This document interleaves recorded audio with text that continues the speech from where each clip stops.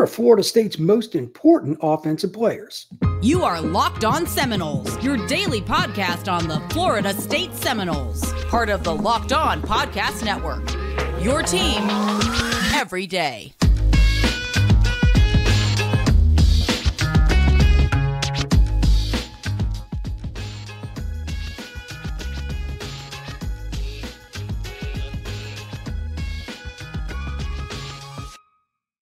What would happen to Florida State if DJ Uiagalelei suffered a severe injury? What about Lawrence Toafili?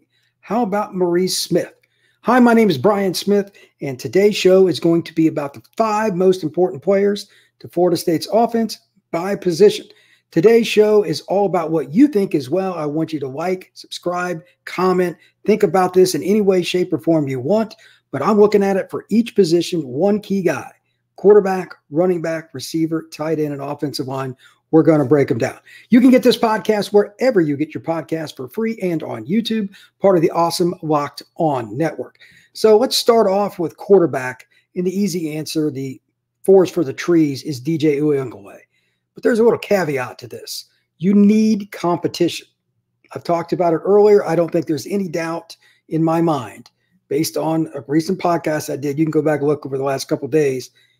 The DJ is going to be the guy, but that assumes he's healthy. Any roster needs to continuously have quarterbacks pushing the pile, moving upward. Florida State's coaching staff is very high on Brock Glenn. That's a young man that came in as an Elite 11 quarterback. He's from the state of Tennessee. He's pretty talented, but he hasn't played very much yet. Here's the key to it. We don't need to see Brock Glenn take the job from DJ. We do need to see him at least adequately and consistently push DJ along. He can't feel comfortable. People do not do well when they are comfortable. DJ needs to feel the pressure behind him. Obviously, Luke Cromahawk is another guy they're bringing along. He's the 3rd guy in the unit. That's a good young quarterback with a ton of upside. I think he has the most talent of the 3 quarterbacks on the roster, but true freshman. This is his first spring, but it wouldn't hurt if he pushed along as well. But DJ, undoubtedly, don't overthink it. He's the most important quarterback. And that means he's the most important player probably on the roster. It's not about who's the best player, but that position is just different. You cannot lose your quarterback. We've talked about this 100 times because of the Jordan Travis deal last year, and it would be the same for numerous other programs. If you look at the records in the last 10 years of teams that lost a quarterback for more than 2 games, that was their key player, their main guy, it doesn't go well. So it is DJ. At running back, this one's a little bit different than some of the other guys might say, but Florida State's loaded at running back, right? They're loaded. But this is Lawrence Toafili's chance. This should be his chance. And he's kind of earned his way. He's been patient, didn't transfer, etc. Lightning in a bottle, catches well. He's good in pass protection now. He's the all-around back, and he also sets up everybody else. Keziah Holmes, Jalen Lucas, Rodell, you name it, they have a lot of running backs. But if Toafili is good and he's an every down back, he helps everyone else. They can run 2-back sets. You can put Jalen Lucas in the slot. You can be a nightmare. Toafili is the catalyst at running back. He is the key. I'm really curious, on a side note, just from a personal interest, to see what they do when they have him and Jalen in the game at the same time. There's been a lot of scuttlebutt about Jalen playing very well in spring practice, and this is what I'm basing it off of. Toafili's been good as well. But if you get those 2 guys in space, man, fake screen one way, handoff this direction, misdirection, jet sweeps. You can do a lot of different things, and Toafili will be right in the middle of that mix. At wide receiver, this one was probably the hardest for me to figure out, and I went with Hakeem Williams, and it's kind of similar to my point that I brought up about Brock Glenn pushing DJ Uiagalelei. Hakeem's good enough to start, but he's got to earn it, and I'm not thinking by the end of spring he'll have done that. He still needs more time. But by the end of summer and then going into fall camp, it's not a matter of whether or not he is the key starter. This is the biggest caveat and one I'm going out on the limb the most. But if he is pushing Kentron, if he is pushing Darion, if he is pushing the pile in general, Malik Benson and all those guys, because he's earning reps. When the young sophomore that was an elite recruit does that, the other guys are going to take notice. They're all going to play because receiver is different than like quarterback. You don't normally rotate quarterbacks, but receiver you do. And he is a high point, down the field, jump ball, take it off your head. Even though I'm covered, we're getting 30 yards on this play, wide receiver. God only made so many of those. And he doesn't have the injury history, just being honest, that some of the guys at Florida State that are seniors, 50-year seniors, have right now. He has a chance to maybe break into the starting lineup, but more importantly here, I think he can be the deep threat to help open up the running game. And remember, DJ can run, but he's nowhere near the athlete, not even in the same stratosphere as Jordan Travis. He's not going to make three guys miss and scoot to the outside and go down the sidelines for 60 yards. He's going to plow over somebody, get first downs, make good decisions. But that running game in general, whether it's him running it, whether it's Rodell, whether it's the field, whatever it is, they need deep threats. Having another guy that's a young player like Hakeem Williams would be spectacular for this offense. Offensive line, this one was pretty easy for me. You know, Byers returns at right tackle. You got Darius Washington, etc. But it's Maurice Smith. And here is why. When he is in the lineup and healthy, which he was very few times last year healthy, that is a different offensive line for two prime reasons. Number one, he's got the heart and soul. I think we all kind of know that from following it last year. And then second of all, it's just the center spot, man. You do not want to be changing your center. That never goes out of style either, kind of like quarterback. Center and quarterback, those are the two spots the head coach hates to see come out of the lineup due to injury, probably more than any other. The center exchange is one thing, but it's all the line checks and everything that the center generally does. Some teams do it with the guard, but it's usually the center. When an adjustment needs to be made because there's a shift or a blitz look or they got a unique package, something they haven't seen. He might even be the guy that calls timeout. Like, look, we don't know what we're doing here. We haven't seen this front. He is responsible for making some kind of gesture. Hey, we need to call a timeout, tell the quarterback, whatever. Maurice Smith is a veteran. He's been there before, a good football player anyway.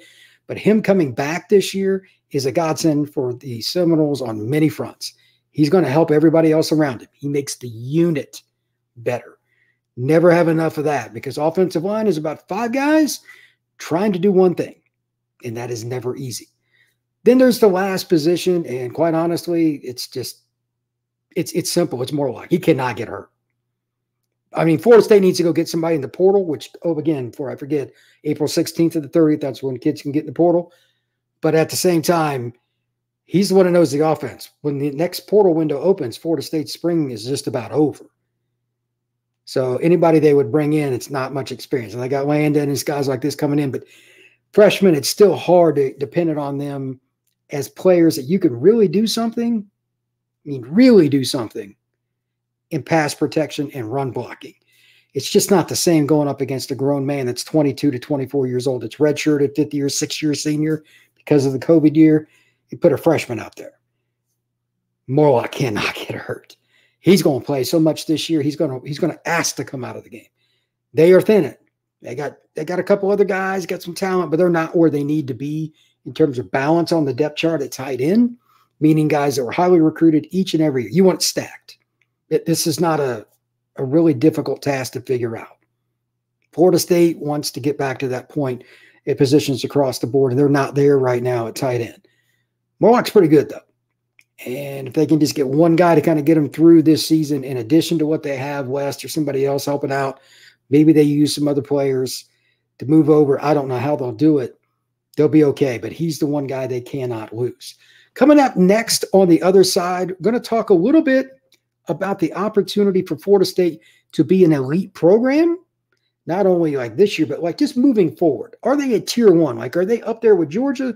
Or are they a little bit behind? Where are they as a college football program? Today's show is brought to you by LinkedIn.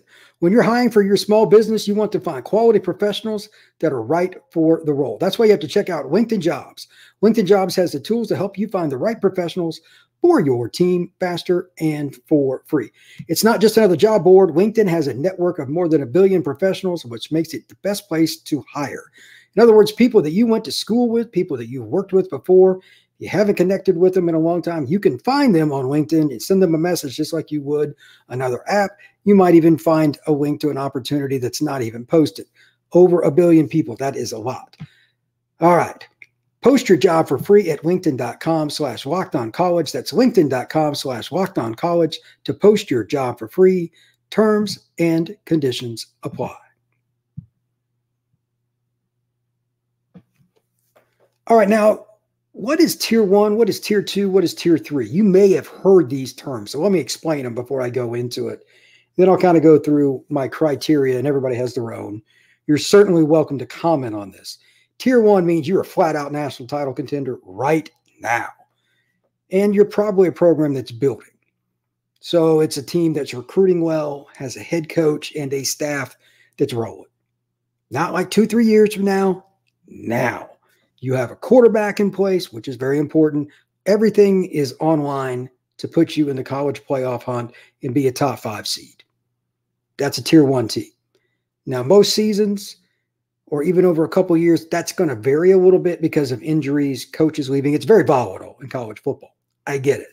So I just looked at it this way. The most consistent way to do this is to start at the top. Do you have a head coach that is proven, who ain't going nowhere? And it's a guy that loves to be at that institution. That's my number 1 criteria. The other couple are they recruiting well? And do they have a staff that kind of does that? Those two to go together. Head coach doesn't recruit by himself. And then finally, quarterback play.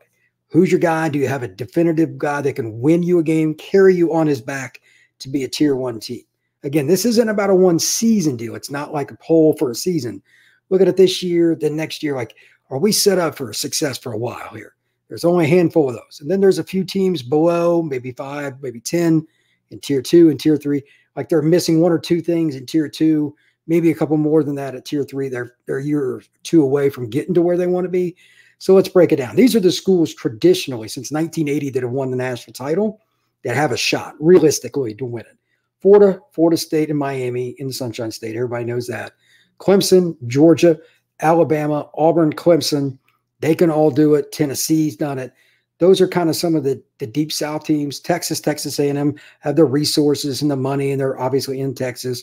Oklahoma, USC, and Oregon. Washington was an outlier last year. They're kind of a borderline team. Utah, same deal. Michigan, Ohio State, Penn State, Notre Dame. Those are really about the only schools that consistently compete for titles. Now, again, I just mentioned there are some outliers. Like this year, Ole Miss went all in, and they spent a bunch of money on NIL.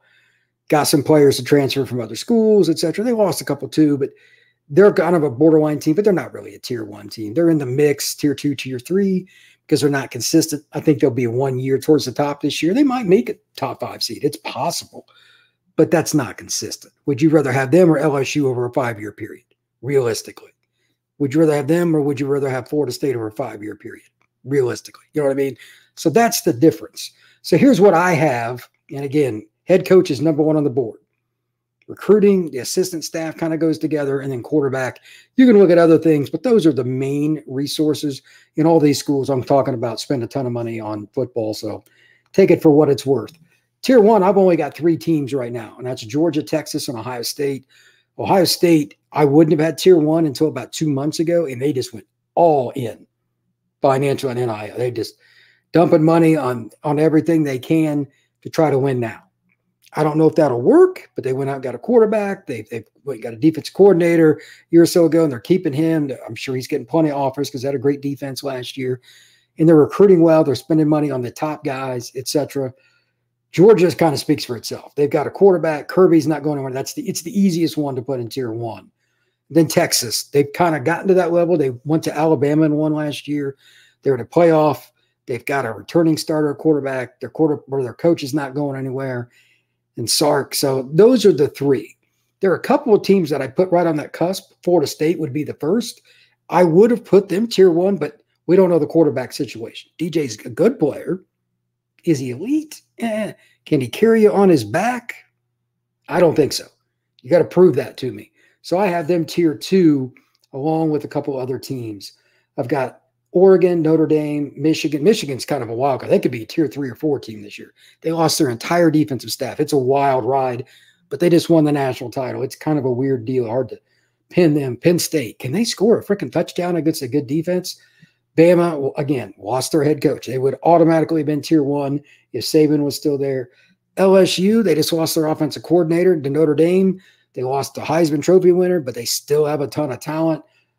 We'll see. Southern Cal just lost an elite player that was the former Heisman Trophy winner, but they went and got an elite defensive coordinator across the way. over at UCLA. Ironically, their rival, because Wardle knows USC needed some defense. Tier 3, and this is shocking. When I was going through it, I'm like, there's no way I can even put them tier 2 because they don't get it. And that's Clemson and Dabo. Yeah, he's staying, but dude, you've got to start using the portal. Okay, you've got to start using the portal. It's pathetic. I'm tired of hearing about it. They're Clemson, they're good, they're bad. They're not going anywhere near a national title until they openly and willingly use the transfer portal. Let me say that again. They will not sniff a national title until they use it. Period. That's all there is to it. They are tier 3 for me. Miami, that's another team we don't know. They've got a lot of talent, but they won 7 games last year. They could be a 10-win team this year, or they could be an 8-win team. It wouldn't surprise me, but they got to show something. Plus, they got Cam Ward. They have the potential, but they got to prove they can win big games. Washington, obviously the head coach. Kalen DeBoer just took the Alabama job. It's part of all the conundrum for these schools. You're starting over when these coaches start moving. It's just a big wheel running downhill. And then A&M, the most underachieving program since 1980 is Texas A&M. All the oil money in the world, $18 billion in endowment, and they can't sniff a college football championship. They've only had, I believe, 10-1 season since 2000 or something like that. 99, 2001, I forget what, maybe 2. They just underachieve over and over. It's even Johnny Manziel in 2012 when they went to Bama and won. They still lost 2 games that year. In the regular season, it's ridiculous. Then there's also Tennessee. They're kind of on that cusp. They lost their quarterback. They were decent last year, but not where they needed to be. Now they have a young quarterback with a cannon. We'll see, but they've got the resources, great fan base. I think they'll be a level 2 program pretty quick. So is there anybody else outside the realm that's kind of in that's not normally? Yes, and that's Utah. Historically, that's not a great program, but they have done well. They deserve to be in this mix. I think they are a power or a tier 2 team that has tier 3 talent. They're just coached so well and they are so clutch. They're a team that can win 10 games. That's what I think they'll be this next year. Cam Rising's allegedly coming back. If he wasn't, I'd put him at 3. But with him, he's a 6-year senior, I believe. They'll be a tier 2 team. When we get back, I'm going to talk a little bit about recruiting and some of the things that what I just talked about with the tiers and why they're important. And before I do that, please comment on this stuff. If you think there's another criteria I should have used or just how you look at it, that's fine. For what it's worth, spoiler, 2025, barring something unforeseen, and I talked about this a million times and foreshadowed it, Florida State should be a tier 1 program. I'm just saying it because of the DJ thing. That's why I got them tier 2. But if you think there's another way to look at it or something else I should have added, fire away. But we're going to talk about that here in just a moment on Locked On Seminoles. eBay Motors, passion, drive, and patience. The formula for winning championships is also what keeps your ride or die alive. eBay Motors has everything you need to maintain your vehicle and level it up to peak performance. Superchargers, roof racks, exhaust kits, LED headlights, and more. Whether you're into speed, power, or style, eBay Motors has you covered. With over 122 million parts for your number one ride or die, you'll always find exactly what you're looking for. And with eBay's Guaranteed Fit, your part is guaranteed to fit your ride every time or your money back. Because with eBay Motors, you're burning rubber, not cash. With all the parts you need at the prices you want, it's easy to make your car the MVP and bring home that win. Keep your ride or die alive at ebaymotors.com. Eligible items only. Exclusions apply. eBay Guaranteed Fit available only to U.S. customers.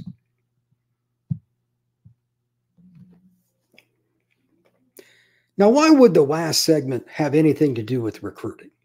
Well, here's why. It's perception. I've learned this just through osmosis, and I'm not saying I'm a genius. This is just from hanging around recruits, being at college practices, being at high school practices, being at 7-on-7 tournaments, Under Armour camps, etc. These kids literally have like lists. Like they talk about the O's. I want an offer from this school, and they call it O's. For forever, it was, do you have an Alabama offer or Clemson? Those were the 2 most coveted. Now Georgia's at that point. Yeah, but you don't have the Georgia offer yet. Like it's like the new car or the new pair of shoes, whatever's hot, whatever's cool. And it matters. Those are their own versions of like tier 1. This stuff matters. If Florida State were to surprise me and other people and be a top 5 seed this year, if DJ just came out and balled out this year, it would catastrophically change their opportunity for not only, obviously, the 24 season to win a title, but beyond. Because that would be back-to-back seasons, which is hard, that you were in an elite program. Not many teams do that. Usually, you build up, quarterback's not very good, he's okay, then like his third year starting, he's really good, but then he's gone. It's just the way it works, right? So to have Jordan Travis and then get a fifth-year senior and DJ, they kind of got the home run there because you're playing with experienced quarterbacks back-to-back years that are proven players. Then you would have the experience for those guys moving on, and that's unfortunate, but you would also have Brock Glenn as a third-year player. Luke Kromahawk would be a second-year player. You may or may not bring in a transfer, and you still have Tramel Jones coming in too. You would have a balanced quarterback room. You'd have a lot more experience. It'd be 2 years in a row because I think they're going to have a good recruiting class. 24 class and 25 is good. Starting at 25, Florida State should roll. Can they get to that point and have a 10-2 or better season this year in the regular season? They could. If they could find a way to do that, they would be talked about at the top with these recruits about getting the O from them, getting the O from this school. And quite honestly, once that happens, Florida State could be pickier, not offer as early. You have to come to us kind of situation, which is what it was for a long time under Bowden. And once they got to the mid-90s, they could be selected because they knew they were going to have a top 5 class if they just played it smart and waited towards the end. They'd get the elite players. And they played their cards better than anybody. That's what Georgia has done. Clemson's really picky, too much so. But those are the two schools that are the ones that are talked about the most, different reasons. But Georgia, because it's elite, Clemson just doesn't offer many kids. They're very finicky about it. And then there are a few other schools too. Notre Dame's kind of rare with them offering early unless you're an elite player. Texas to a certain degree for out-of-state kids. But Florida State's on that cusp too, if they can do it this year. They've offered a lot of kids here in the last few years early, but I honestly think they have a great year this season. Outside of a handful like the South Georgia or elite kids in Alabama, they would mostly just stick to Florida, wait for the other kids from outside the region to visit and make a decision based on face-to-face, and it would change their entire recruiting outlook, make it a heck of a lot easier for Mike Norvell and his staff if they could be elite and be considered a Tier 1 program by recruits. It's something to think about because I hadn't really put 2 and 2 together. I kind of pay attention to it a little bit. When I'm hearing kids talk, I'm standing 3 feet from them for a long time. But this is something that's important. Those kids that want that Alabama offer often end up at Alabama. Those kids that want the Georgia offer often end up at Georgia. It matters. Tier 1 is important. Right now they're on the cusp. But if Florida State gets there or any other program, their recruiting is going to go up and so are their wins. Please like and subscribe to this podcast and make sure you share it anywhere you can. Please rate and review. And above all else, comment. I'm curious to see what you have to say on YouTube. I'd love to hear it. I'd love to have a discussion about it. Everybody have a great day. Thank you very much.